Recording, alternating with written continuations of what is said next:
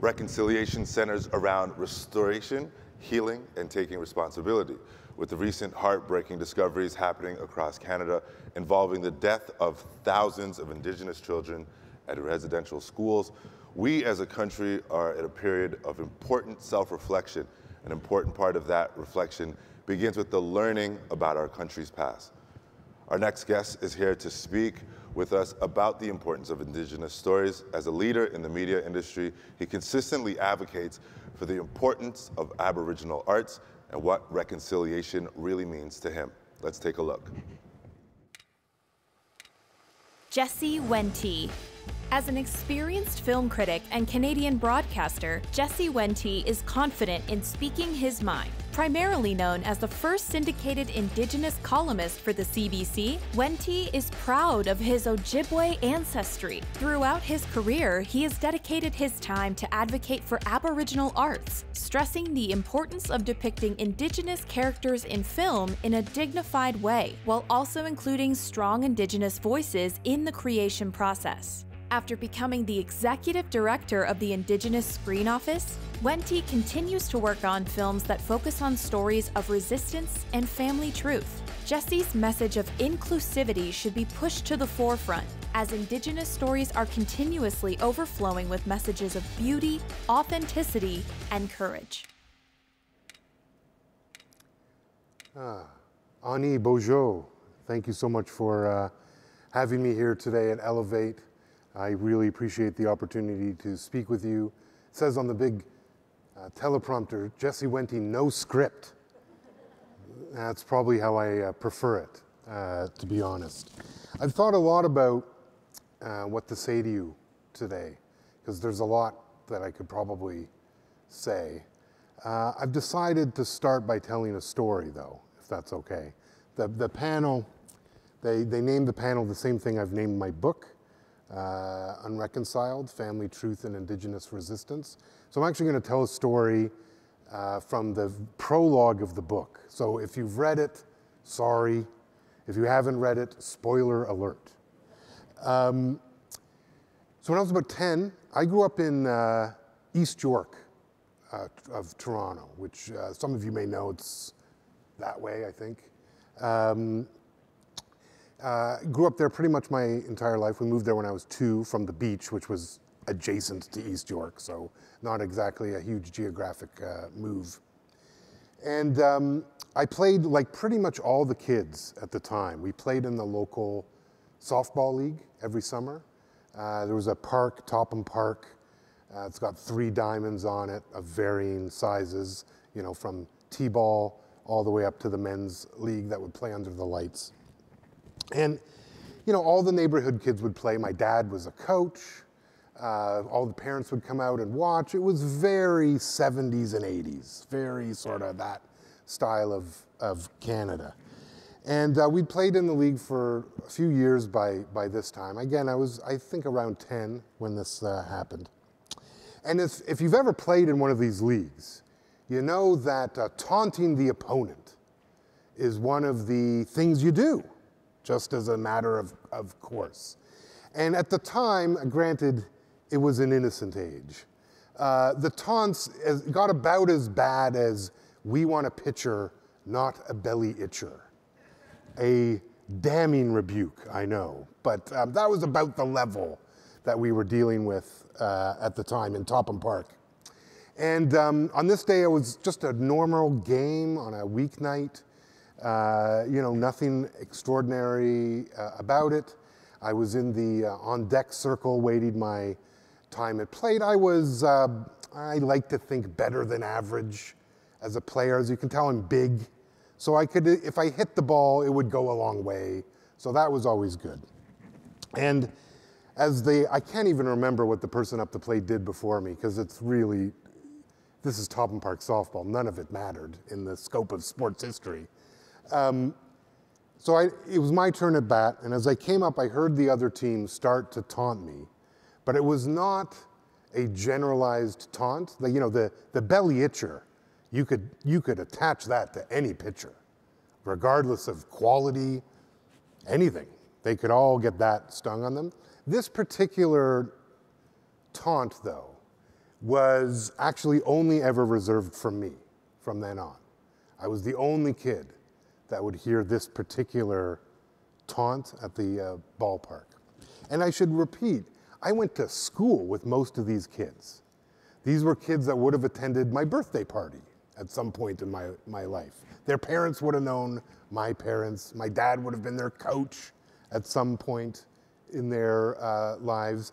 They would have maybe rode with me a big wheel up and down the big hill beside my house in the summers. So these were not strangers to me or my family. So when I came up to plate, they made this very specific taunt just for me. And I'll do it for you now. I don't like it, I got to admit, but I'll do it, and I ask you never to do it. But I'll do it now just so you can understand, and I suspect some of you have probably heard it, depending on where you played any minor league sports. But anyway, it went something like this. They did that when I came up to the plate. Now, interestingly, I knew exactly what they were saying when they taunted me with that sound, even though I have never heard that sound outside of that incident, save for maybe Saturday morning cartoons or some Western movies of a certain vintage. You would have heard that taunt. But they made it for me, and I knew exactly what they meant. And I bet you know exactly what they meant, too, when they made it, which is that I was an Indian, and they knew I was an Indian. That's about as much as they knew, I would guess.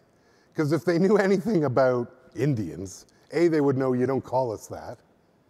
B, you would know that that sound is not a sound we make. I've been, like, again, I'm Anishinaabe. I grew up First Nations in a First Nations family. Never heard that sound at I was going to say dinner table. What a ridiculous sound to make at the dinner table. But I've never heard that sound anywhere. I've never heard that sound in my community. Now that I have had the privilege to tour the world and visit Indigenous communities all over the planet, never heard it there either. The only place I've ever heard it is on that ball diamond and in the movies and cartoons that those kids also watched with me. But that's it. And it has struck me, a few things strike me about this incident. It's why I opened the book with it. One, I don't, as you have figured out or I've told you, I don't remember anything about the games that happened on that diamond. Not a thing. I couldn't tell you. I couldn't tell you what I did at that at bat. Like, I hope I hit a massive home run and there was like wild cheering. I don't think that's what happened. I would like to think that though, but I just don't even remember. I do remember that noise though. I do remember that sound that they made. That's maybe one of the things I remember most of my childhood growing up in East York, because that wouldn't be the only time I would hear it. Again, it was reserved for me for that season. So every game that season, I would have heard it. My sister, when I've told this story, she says, I remember a time even before then, on the playground during school, during recess, where all the kids had surrounded me making that noise, and she stood outside the circle and just didn't know what to do when they were making this noise. Now, so lots of things I think about this. One is this is probably the only thing those kids knew of First Nations people when they made that noise, even though it's a fake thing, so we'll get to that part, that what they knew was not real. We'll get to that. But more importantly, maybe, what strikes me is they were on the field with an actual First Nations person. Like, I was right there. They could have touched me. Many of them would have at some point. And yet, none of that meant anything in that moment. Like, the fact that they never heard me make that noise didn't matter to them, right? This was an insult, right? So that's the other thing to keep in mind, is they were telling me I was an Indian, and that was something that was insulting, meant to be bad. It's a message my family's heard quite a lot, frankly, over the years, and not just on the ball diamond. So that's always struck me. It's always struck me that none of the adults said a damn thing that entire season. None of the adults, and that includes my parents. None of them ever remarked on this. It didn't go away. It wasn't a news item on CBC. It was totally accepted, no problem, fair play on the diamond. Again, I don't remember anything about the games. I remember the chant. So how fair play was it that that's what sticks with me?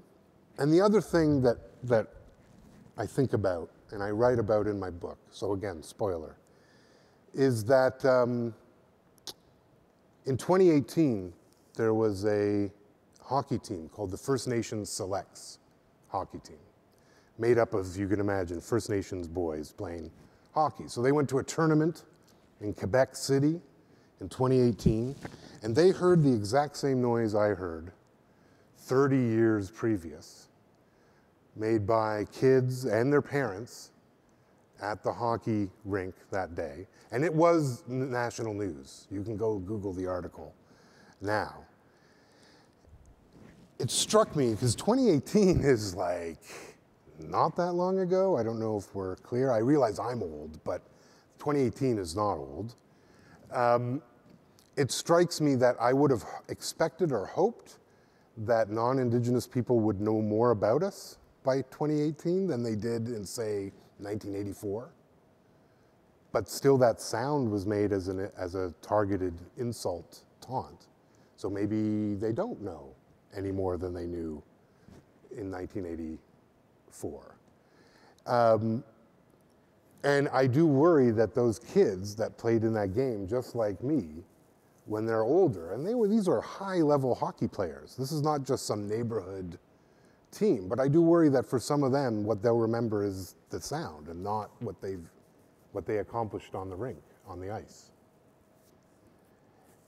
And so it was mentioned that we're in a moment of reflection. I'd sort of ask all of you to reflect a little bit whether you think where we are versus 1984, if the taunt was still used 3 years ago, and how far we've actually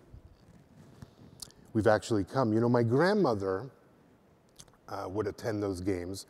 She lived across the street. Is it okay if I get some water? I don't actually care if it's okay. I'm just going to do it because it says no script. So, my grandmother, when we moved to East York because my grandparents lived there. So my grandmother Norma and my grandfather Jack, they lived literally across the street from us when we were in East York. So they would often come to the games, and I can't remember if she was there that night. She would have absolutely been there for one of those games that year, though. And she never brought it up. It was not the only person that ever brought it up in my family was me just a few years ago.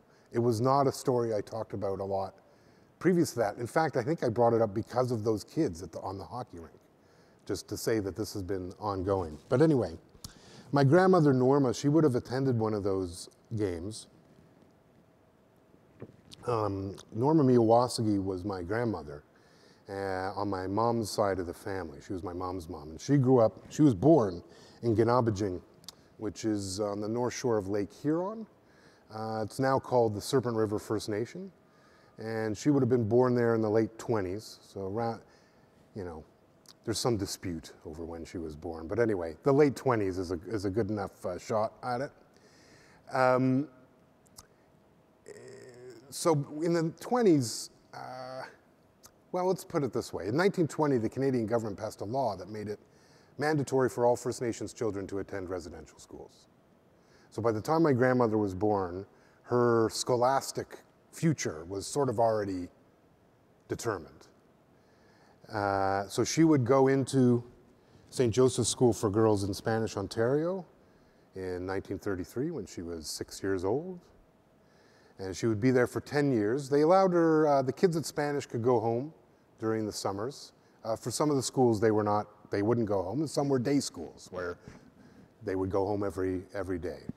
For the schools in Spanish, and there were 2 schools in Spanish, Ontario, a boys' school and a girls' school, that had been there since the 1800s, 1860s.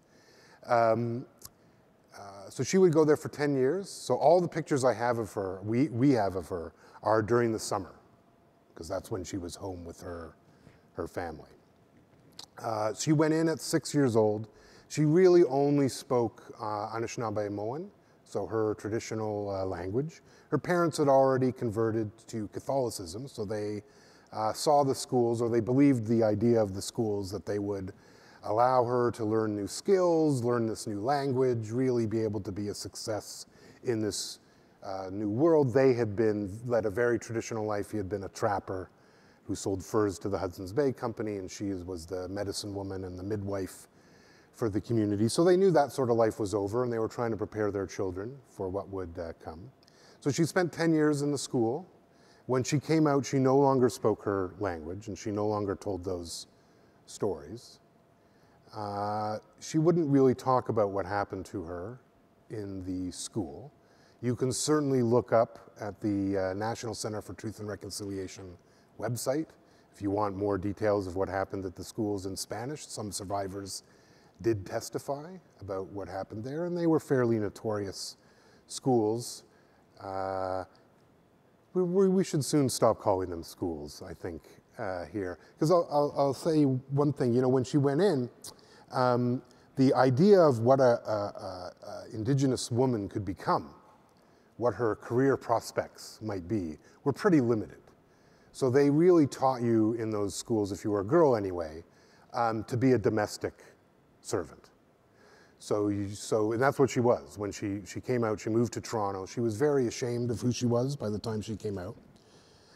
So she moved to Toronto, where she kept house for her families, and then became a server at a downtown club not far from here, actually, called the Albany Club, which is Canada's oldest private club, founded by, irony of ironies, John A. Macdonald, where I'm sure many of the people who've worked in buildings very close to this or attached to this one will probably go tonight, to be honest. If it's open, I don't know anything about it. But she worked there for 30 years. When she moved to Toronto, she told people she was Italian, which is tragic, because of course she's not, but it's comical to us because who would have bought that story? If you see photos of my grandmother, never met an Italian who looked, I mean, I don't know how south she thought in Italy you could go, but, or north, somewhere, anyway. But by the time I grew up, you know, we weren't pretending anymore. I've never not known who I was or where our families come from.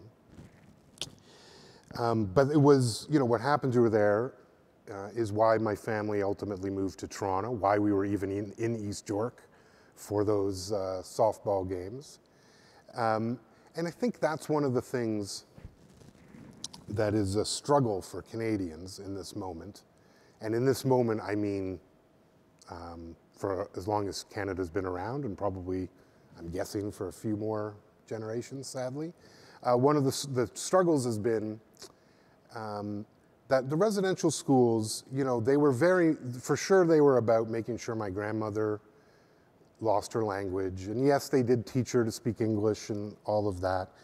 When she would speak her language, the nuns would hit her tongue with a ruler to make sure she wouldn't do it again. And so it was very much about getting her to stop and teaching her, forcing her to speak a different language. But I think the struggle for Canadians is the acknowledgement and the realization that it was also done to ensure that I would not speak my language, and that my children would not speak my language, and that they would not know their culture. And that attacks on the family and children are about that. They're actually not about what is going on in the moment. They're about erasing that family and their history from that point forward. This, me speaking to you like this today, is very much an unintended outcome of residential schools. Me speaking the way I am today in a foreign language to me people on the territory that we've lived on for 13,000 years, that is very much an intended outcome of residential schools, right? The sound I heard on that ballpark, that grotesque noise, the same one that those kids heard in 2018, and all the fact that that's what I remember, that's also an intended outcome of the residential schools. Because I'm sure you've noticed, if you've studied it at all, that curiously there aren't any residential schools in cities where your ancestors might have seen them and witnessed them. They're all out there. You've also probably noticed there's no urban reserves in Canada. Isn't that interesting? As if there weren't Indigenous people here all along. Because in fact, the reason why settlers settled where they did in what we now call cities is because, of course, there were already people there in community. It's not that these were new things. These, people should know, like Toronto's where all the rivers exit into the lake, right? So we all gathered here for like millennia. So it's not a surprise that you too settled here. But it is very intended that our reserves, Serpent River, because again, the Anishinaabe Nation stretched for most of Ontario, well into Minnesota and the American Midwest. But my people are on a small little acreage, 350 of them, on the north shore of Lake Huron, far away from your eyes, because they never wanted you to know us. The whole goal was that we would be gone before you ever got here. And then you could live in the comfort of never knowing. And instead, we're faced with the discomfort of this moment, and the moments yesterday and the moments that will happen tomorrow. And I think that has made reconciliation hard in Canada. And I think it's less, I don't even think we've got to the reconciliation part. I think the reality for Canada is that the truth, because you can't separate these two things, because what are we reconciling is the truth. So if you just say reconciliation, I don't know what that means. But I think the truth part is really hard for Canada to grapple with, right? It's hard to grapple with what happened to my grandmother and my family, because there were 8 kids in my grandmother's generation. 5 of them went to residential schools. The youngest 3, by that time, my great-grandparents had figured it out. And so they had to leave. They moved off their reserve, so the Indian agent wouldn't come. So let that sink in. To save their children, they had to leave their community. That is also an intended outcome of this whole thing. It was meant to break us apart. And it used children because that is a really quick way to do it. The other way, war and all those other things, Canada has lost its taste for, sort of, on its own territory. We don't mind going to other places and killing Indigenous people over there, but here, we like to pretend we don't do that anymore. But the truth has been the struggle. And I think one of the things I want to say about truth-telling, or truth in general, is that there's 2 parts of it, to truth. There's the telling of the truth, which I would suggest to you and everyone watching, the world, that First Nations and Métis and Inuit folks have been telling our truth for a very long time at this point. Because the Truth and Reconciliation Commission, which started in 2007 and wrapped up in 2015, its findings mirror the exact same findings of something called the Royal Commission on Aboriginal People, which occurred 20 years previous, in the 90s, but was completely ignored. And likewise, the final report of the Murdered and Missing Indigenous Women and Girls Inquiry found very many of the same things. The issue isn't that the truth has not been told or that it is hidden. That is not true in Canada. The challenge in Canada is that the truth has not been accepted, and that's the other part. We can tell the truth all we want. I could stand here, I could have brought pictures of my grandmother in the school. I'm not sure what difference it would make at this point. I think more is what we need for Canadians is to accept that this is what happened. And unfortunately, we are not there. I wish we were. But the reality is, even with, there was reference to, I don't call them discoveries, because they're not for our community. the graves of these children. There was a graveyard, by the way, built when the schools were constructed in St. Joseph's, just as there were at virtually every residential school, because they knew the children would die there. That was also an intended outcome of the schools. And yes, and here's where I get to the point where the truth can't be accepted. If you read some of our national newspapers, when these confirmations of these grave sites were made, what did you see in the editorial pages? I saw people talking about the rates of tuberculosis and how that was just nothing we could do about these children. They ignore that I haven't found a graveyard in any of the urban schools ever in Canada. My daughter goes to Central Tech, one of the oldest schools in Toronto. I don't remember there being a graveyard there. So there's that. They miss the fact that children in residential school died at a higher rate than Canadian soldiers in World War II. There is no tuberculosis stat you can throw at this that makes this a thing that is real. It's just not. But that's what we saw in the papers. We know there are senators, or at least there was, I think she's still there, that don't believe that this is what happened. We have political parties that win. What I would suggest to you is should maybe be a somewhat disturbing percentage of the vote in Canada who deny that this is a thing that Canada has to own up to or be involved in. So we need to accept this, because it's only in the acceptance of this that we actually can agree that we're now moving forward on a same history, that we're agreeing that this is what happened, that a harm has been done, right? And then between truth and reconciliation, I think we're missing a part, which is amends or restitution, or as some of my cousins call it from other racialized communities, reparations. Because if you think of literally any personal relationship you have where someone has done enormous harm to you, again, think of whatever harm you can in your head, but there's finding graves at schools. So think of that harm and think of what it would take for you to then agree that you can now reform a relationship. Is apology enough in that? I don't think it is.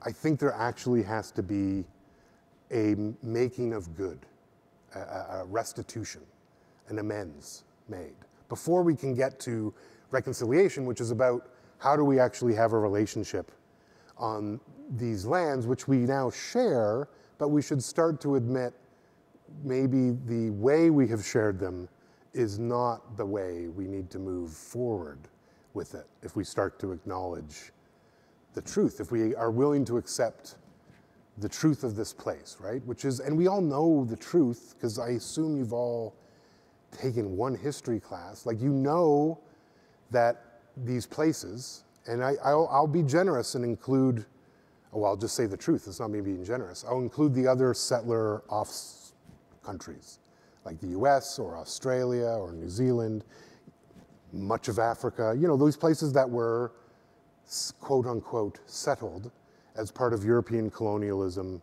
500 years ago, right?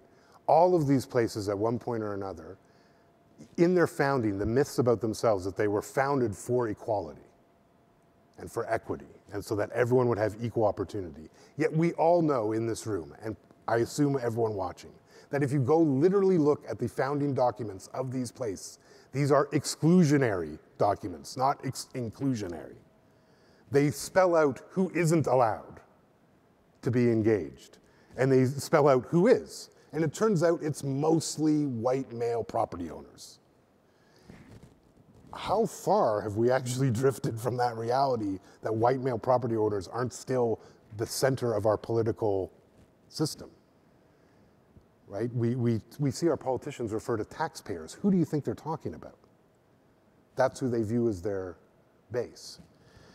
But if we look, and then we know that women didn't have the vote when these countries were founded. We know that racialized people weren't allowed to vote when these places were founded. We know we can go look You don't even need Google. Look up any Canadian history book. We know Indigenous people in Canada did not get the vote until 1960. So all of that is made up. So if we can acknowledge that democracy didn't arrive in these places until like roughly 60 years ago, not 150, not 500, 60. Like there's people in this room that are likely older than democracy in Canada. Okay, if we can grapple with that, then we're not changing some grand tradition. We're changing something that in our lifetime has come to be. So we shouldn't be that daunted by the task ahead. But we do need to accept the truth of these very simple, I can show you the paper that it is written on truths, right?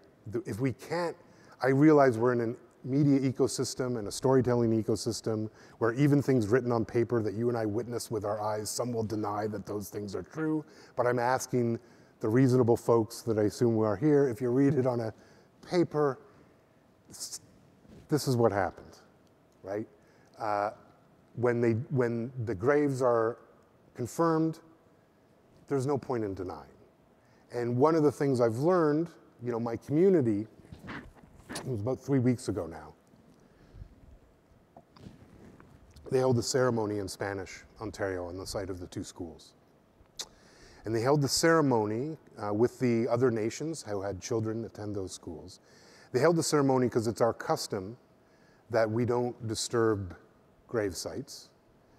And so we have to ask the children who are there permission to search. It will take a lot of time. We know there are kids there. I already told you there was a grave there, a marked grave. I should say that they took all the headstones down when they closed the school. And they burnt all the records for the school, the church did. So while we know that the priests and the nuns who worked there, we don't actually have a full record of who attended there. That's only verbal history. Now again, why would you do that? Would you burn records? You all know the answer to why you would do that. To make sure that this would never happen. That one of their descendants would stand on a stage and tell you that this is what happened. But tough shit, it's happened. So they burned the records, but they didn't burn us. So we're still here. So this is part of my obligation to my grandmother, is to tell this story. Part of my obligation to my community, because you people are so nice to invite me here. This is what I have to do, so it's not forgotten. So they went and they did the ceremony to ask. And I think one of the things that should settle in for Canadians is that these confirmations are going to continue for years. For years. So there will be no possibility at pretending that this isn't a thing that happened. You're just not going to be able to. You were never going to be able to, is the truth. So the longer we keep arguing over whether to call these schools, whether these were good, whether this ever happened, we just delay what is inevitable. And it's also our teachings that the children are coming now because our communities, actually doesn't have much to do with yours, sorry, but our communities are ready for this. We are in a place, as hard as it is, to bring the children home after all these years. That's how long it has taken our communities, our families, to prepare for this moment, but it is here. Our communities are ready.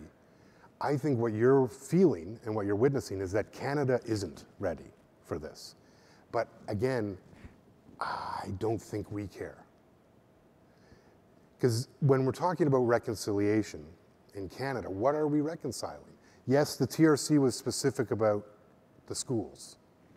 So for sure that. But we all know that the schools were just part of a large policy where the policy goal was no more Indians. None. That's why the sports teams all made us into mascots before 1920. They assumed that we wouldn't be here to complain about it, and much like the Spartans or any other long past group who can then become a mascot for all things heroic, they figured, we'll call all these people this, which is why I would suggest those kids felt it was okay to boo, is because they watched sports on a Saturday, they saw mascots, they saw fans do the exact same chants. Heck, if you're a Blue Jays fan, you've probably attended playoff games where fans showed up to do silly chants about my people. Because what we're really reconciling, yes, is residential schools, is yes, all of those policies, but the truth is what we're reconciling is Canada, the country itself, the state. And what we're reconciling is, should it still exist? That's the question that we actually have to get to. And that can seem like a scary statement, but I've just told you we didn't have democracy until like 60 years ago. So it's not that entrenched that we can't change it. And it's not about, you've seen friends of mine talk about land back and all of these things, and I know that scares a lot of people. But remember, my ancestors were not about kicking your ancestors out of here. Quite the opposite. In fact, it's so odd to me, because when I think of the state of Canada and whose communities have given the most to make this country a thing, what has my family given to make this country a thing? I would suggest damn near everything. We believed in the vision that we were told. We signed the treaties. My community signed a treaty before there was a Canada, believing that we could live together, that we could share, that this land, if we lived in balance with it, which I got to tell you we're not, so there is that, and that is going to be part of the restitution that has to be made. Because for our communities, the land is our kin, it is our family, and it also requires reconciliation. And probably not just with Canada, with the world, and the systems that we've imposed upon it. But the point is, my ancestors believed in this country, this idea that we could make it work. And what did they get for that? Yes, I am the exact product residential schools sought to deliver. An Indigenous person who grew up away from their community, not knowing their language, not knowing their cultures, sometimes confused if they even belonged in the Indigenous nation their family's been a part of for thousands of years, who on a baseball diamond when they're 10 years old is distinctly told who is us and who is them. Right?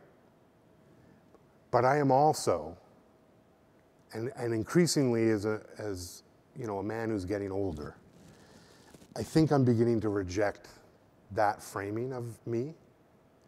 And what I want to say instead is that I'm a product of what my great-grandparents, Alex and Maggie Miyawasaki, imagined when they sent their daughter to that residential school, which is they imagined that they were empowering their family to learn new skills, to be successful in this new world, so that we may contribute to our community. So yes, I am what the residential schools sought to seek out, but more so because of the way I'm standing here telling this truth to you today, and the fact that I'll tell more truth tomorrow, and I'll continue to fight for my people until I'm unable to. That part is very much the product of what Alex and Maggie Miyawasaki wanted. And the other truth that I would tell to Canada is that if you think my generation are troublemakers, because we've caused a little trouble. We don't like Canada Day, so we don't make it that much fun for everyone. Probably shouldn't be that much fun, hint. We've made sure that everyone wears orange shirts at least one day a year, right? But if you think I'm the guy that's the real troublemaker, I got news for you. I'm very privileged. I get to spend a lot of time. I've got 2 teenagers, Anishinaabe teenagers, in my house. I get to spend a lot of time with Indigenous youth from all sorts of nations. if you think I'm someone who tells a lot of truth and isn't looking to put up with things that my previous generations of my family had to put up with, wait till you meet my kids. Because they are not having it. Not a second of it.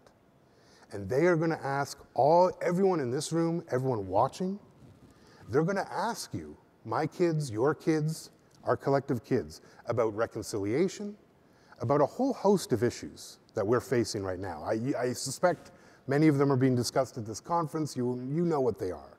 They're going to come and ask you what you did about it. What did you do about it? I have an answer. Do you? Does Canada have an answer? Because I'm telling you, not having an answer isn't going to wash with these kids. It's not. They're not looking for it. We debate all this nonsense. It's settled for them. Like, I've had numerous discussions around cultural appropriation. My kids, it's not even an issue. You don't do it. It's done. They've decided. All sorts of these issues that we argue about, that we watch our leaders, we make silly nonsense about. The kids don't care. It's already over. So we need to have an answer for them about what we did. Because what are we doing around reconciliation among Indigenous people and Canadians, among the environment and capitalism, among any number of these things? What are we doing? What will you answer when your children come and ask you, what did you do about this? And I guess while we reflect, I hope what we reflect on is what we are going to do, and that tomorrow we do it. Miigwech, miigwech, miigwech, chi miigwech for having me. Thank you so much.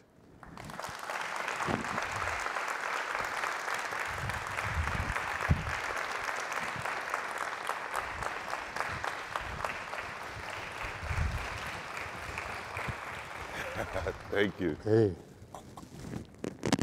Wow. Well, thank you for that offering, that sharing. I feel like there's just a lot of things I didn't wrap my head around in a certain way.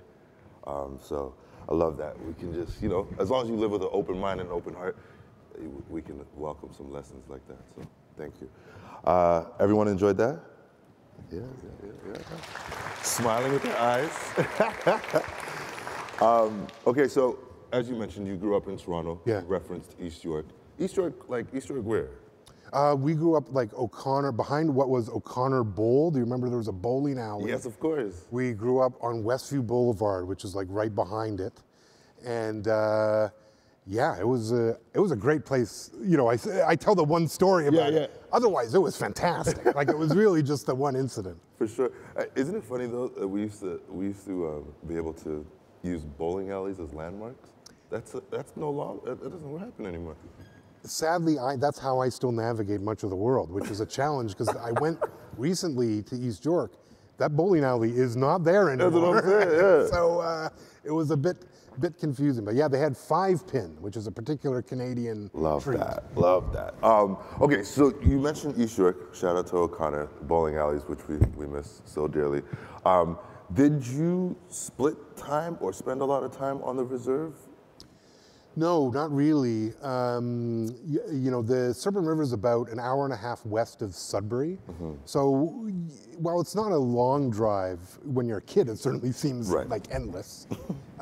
We would go when I was a kid quite often to visit and, eat and all the things you would do as a family. My grandmother certainly went back. She just never lived there again. Okay. We still have family there. I was just there in August. My grandmother's brother, the last of her generation, just passed in August. My great uncle Art, and so we went there, and the whole family was there. But I didn't split. It's never been my home. Okay. But what's interesting is these days it actually feels more home than most other places. Why is that?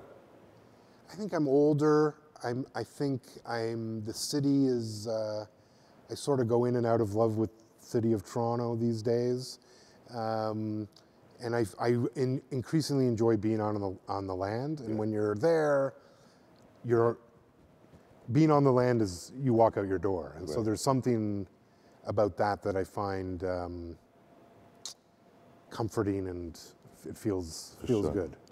I know that you mentioned like the sound from the story that you shared, and I wondered, because you said there was something that stuck with me. You said we never did it at the dinner table. That would just be weird or different, or that just didn't happen. But you said, but you did see it in movies, and you did see it. Yeah. And so for me, I think about my childhood, and I remember that sound. I obviously didn't know what it was trying to say, or if it was a negative or a positive, but I just knew that people did it when they were trying to make a certain point. With that said, I want to ask you if you could share with us where you saw yourself represented in media, and how it was depicted at that time. Well, I mean, at the time, not much, you know,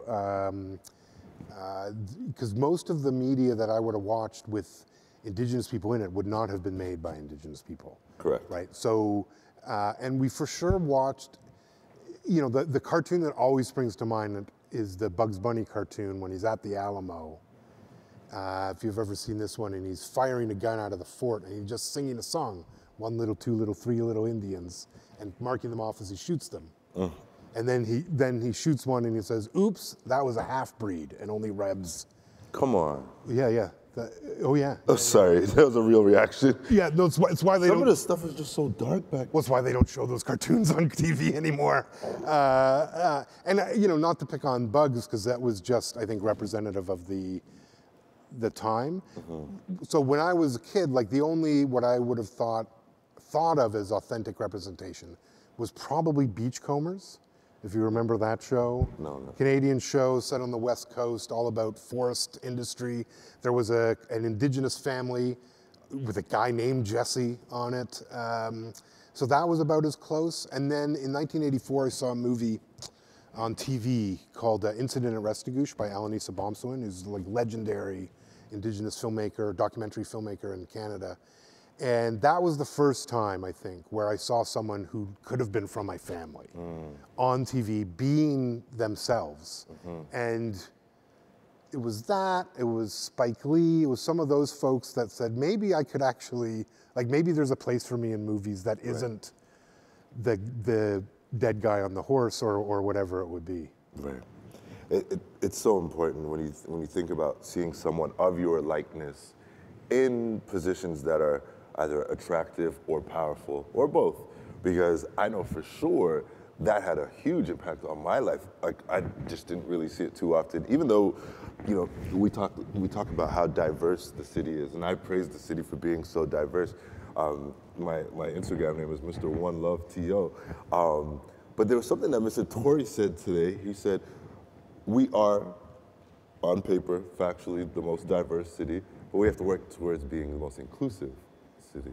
And I thought, well, Mayor Tory, click, click, click, because that's exactly what we're talking about. I'm going to come back. I have too many questions. I started writing down my own questions, but I don't want to hog it. If there is some audience questions, let's include them before our time is up. Any questions in the audience? Oh, all right. You can go ahead and yell it out. I got really good hearing.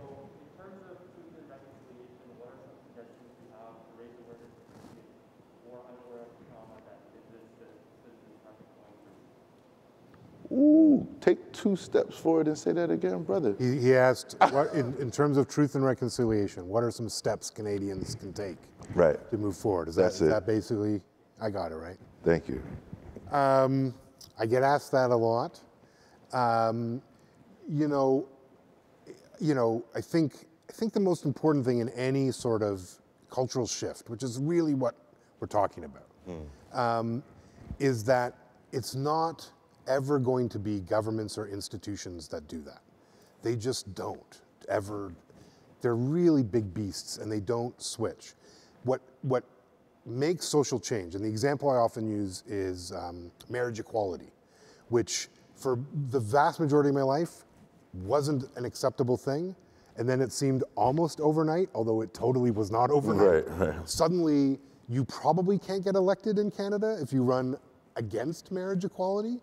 That's not again, politicians didn't decide that. We decided that. And we made it that it was impossible for them to do that. And so that's why I say the first thing we can do is look at yourself, your own self, look at how, if you can, any biases you may have created. What do you know about Indigenous, like you personally know about Indigenous people? I've mentioned the National Center for Truth and Reconciliation. There's a few different apps. Whoseland.ca is one, where you will use your GPS to tell you whose land you're on and tell you which treaty you are on, because there are lots of treaties. There's one in where we're sitting right now that you are a part of because of your presence here. Whether you or your ancestors ever signed it, you're still a part of it. Start learning, listening to our stories. Because I think, when I think about, and the reason why that baseball anecdote sticks with me, is because what were we seeing there? We were seeing a taunt by kids who had heard one story being felt by a kid who knew a totally different story. And this is still Canada, where we have myths or these ideas that have come up about these communities. And it's not just with Indigenous people, literally any marginalized community this happens with. But with those of us that have been here long, it's just been going on for a very long time, and it becomes foundational. Part of the problem is Canadians don't know us, even though we've been here for so long. That is also purposeful, right? There were laws passed to keep us from telling our stories. The potlatch ban being the most famous one from 1884 to 1951. Most Canadians don't know that that was a law. We were literally not allowed to dance or practice our ceremonies. It was against the law. So that's why they took all the artifacts at that time. That's why storytelling has been my focus. A, because I'm a movie geek and I don't know anything else to do. But to me, there's a storytelling gap in Canada between what is the truth and like what is the actual history of this place and what everyone has learned. Right. And until we can fill that gap, it's hard for us to be fully human, and we have issues that present themselves that are real life and death stuff. 100%. I realize that I need to talk to you for like an hour, but I'm going to keep it to the clock. But when you talk about storytelling, now that's all I want to do moving forward, especially after what's happened in the last 18 months. I just want to tell stories. How important is it to tell stories or use storytelling to reclaim the history of all marginalized groups? I mean, I think it's fundamental, right? Humans as a species, we're the storytelling species. What separates us from the other animals is we have to tell stories. Our brain, the catch-22 of our brain is that it has to rationalize everything, and so it tells stories literally about everything in our life. Even math is like 1 + 1 is a story. And so wolves, if you've ever encountered a wolf, they're not telling a lot of stories because they're pretty clear on what it is to be a wolf. Like they're not that confused about it. Right. Humans have a brain that tricks us and we get confused. And so we rationalize everything with storytelling. And so I think, but the key is not just storytelling full stop. It's authentic storytelling that comes from those communities. Because the reality of even this conference, of the discourse we're having in Canada today, is not because non-Indigenous people suddenly started waking up to these stories. It's that our communities started telling them and started telling them forcefully, and that's what we ultimately need, right? So, because you mentioned just now, you said that Indigenous folks have been telling this story. And then you also used the word accepted. It's now finally being accepted. I'm very particular. Why? Why is that? Like, what is it? Like, I can think about like the Black Lives Matter movement and, boom, George Floyd. Now, nobody can't look away. Why? Yeah, and I mentioned Spike Lee, and Spike Lee literally made a movie about police brutality against his community in the 80s. Maybe the greatest American movie ever made, certainly on the high list. And yet, so there you go. He told the story, and I think it's I would suggest that was an acceptance issue. Is that when Spike told that story, the vast majority of non-black Americans weren't ready to accept it as being true. I think what George Floyd did, you know, in that tragedy, I think it's becomes overwhelming. And I think for First Nations folks, we're just hitting that point now. But I do worry that we need the storytelling to actually just telling the story, if it doesn't change minds and gets us to a different place, because all the momentum that I felt last summer, I'm not sure I feel it this summer. Oh, you don't feel it, sir. This is what I'm saying. Yeah. And yet we know our cousins are still dying. Yeah. And police are still involved in their deaths. Yeah. There was a time last year in Canada when more Indigenous people had been killed by cops than COVID. So this is something our communities share because, of course, police were literally established to police us, not really much else. I ended up learning about the history of police, why the police was even established in the first place. Well, it's a combo platter of catching escaped slaves and oppressing Indigenous people. It's how can we mix those together? And this is modern policing still unfortunately presents. And that's because its roots, that's where they are. And that is why when we talk about why I think there's real validity and we really have to look at things like defund the police, or what I'm saying is look at Canada itself, is because it's not so much rotten fruit, it's the tree itself is poisoned. And we need to be adults and say, can we not meet and figure out how this works? And I think the bigger part of all of these movements is our communities with social media and all sorts of different, are started to tell our stories, have started to make it hard to deny them, and also have helped make us fully human in a way that marginalized communities struggle.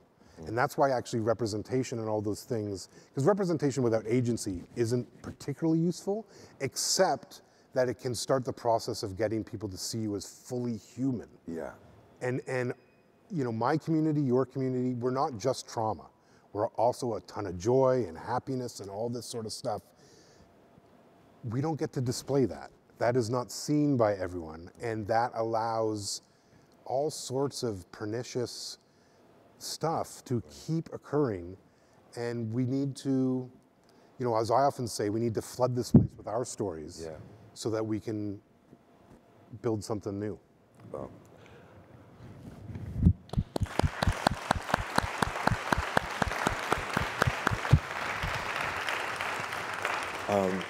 If we weren't still in the pandemic, he would have dropped the mic at that point. But for now, thank you so much. I honestly, literally, as I was watching you, I don't know how many questions I wrote. I probably asked 3 of them, but I look forward to listening to all your contributions. Please stay abreast with our friend here, and yeah, thank you so much. Thank you.